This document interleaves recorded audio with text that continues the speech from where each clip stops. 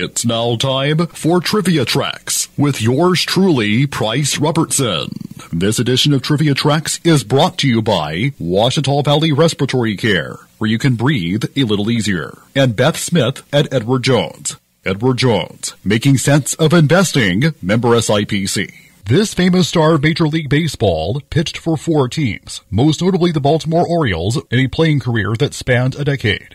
Currently a sportscaster, Steve Stone received the Cy Young Award in 1980, finishing the season with a record of 25-7 for the Orioles. Of Jewish descent, Stephen Michael Stone was born in South Euclid, Ohio, a suburb of Cleveland, on July 14, 1947. His father, Paul, changed records in jukeboxes and later worked as an insurance salesman. His mother, Dorothy, worked as a waitress. His maternal grandfather, Edward Mannheim, lived to see Stone celebrate his bar mitzvah in 1960. He played baseball in high school, won several tennis championships, was a ping pong champion, and was a proficient golfer. At Kent State University, his catcher was future New York Yankee Thurman Munson. After graduating with a teaching degree in history and government, he decided on a full-time career in baseball. In 1968, he was drafted by the Cleveland Indians, now the Cleveland Guardians, in the 16th round of the MLB draft, but did not sign. The following year, he was drafted by the San Francisco Giants, but played first in the minor leagues until 1971, when he began playing for the Giants full-time. Ron Fembright mused in Sports Illustrated that Stone was, and I quote, a Jewish intellectual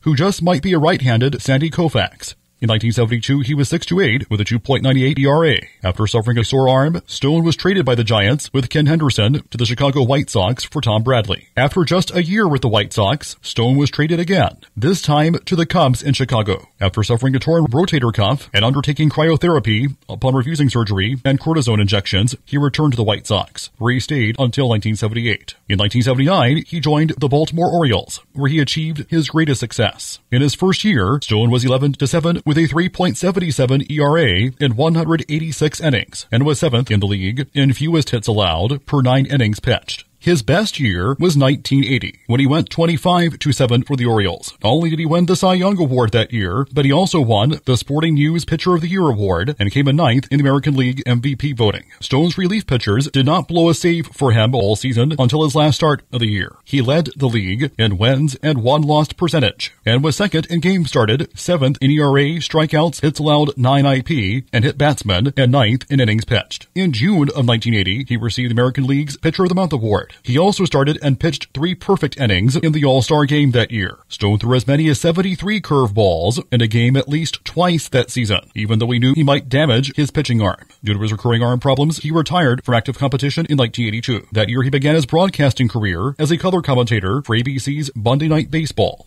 In 1983, he joined WGN, providing color commentary for Cubs games for 21 years, 14 of those years with Hall of Fame broadcaster Harry Carey. Since 2005, he has handled color commentary duties for the Chicago White Sox. In 1999, Stone, along with Barry Rosner of the Chicago Suburban Area's Daily Herald, authored Where's Harry?, a memoir of his experiences with Harry Carey in the WGN booth. Till next time, I'm Price Robertson.